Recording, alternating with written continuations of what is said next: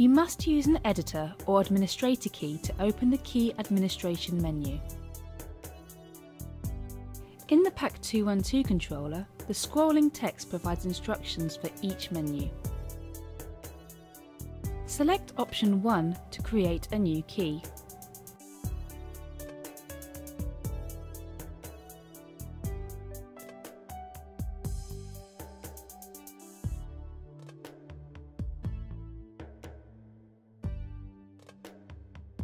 Having applied the key, you must now configure its access. Press Enter to begin.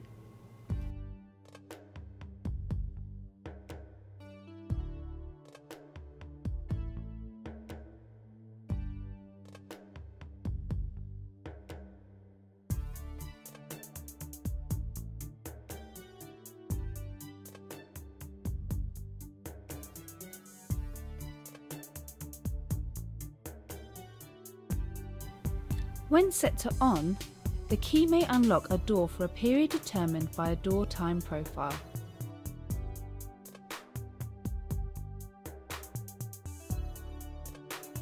You may, if you wish, configure more than one key before exiting the menu.